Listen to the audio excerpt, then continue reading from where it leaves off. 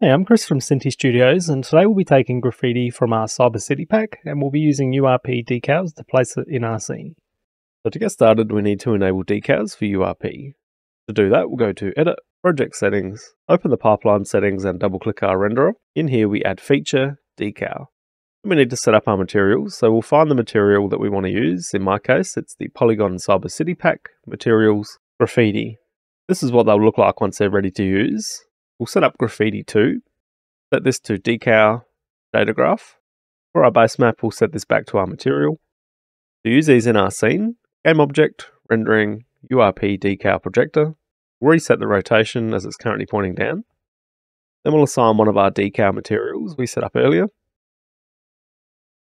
and then rotate this to face the wall.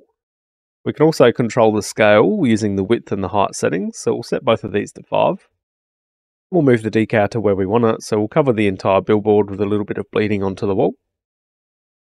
But just be mindful of the projection depth, as the decal will project the entire way through to the inside of the building. You can move the projection or modify the projection depth size. We can also stack our decals on top of each other, so we'll duplicate this one, assign one of our other decal materials, and we'll scale it down.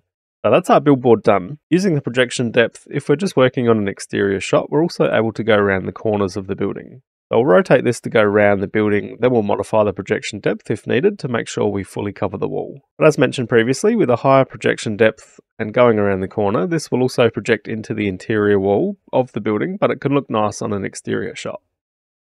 I hope you found the tutorial useful. If there is anything specific that you want to see more of, then let us know in the comments. Subscribe to the channel to keep up to date with all of our newest videos, or check out our community Discord. The link is in the description.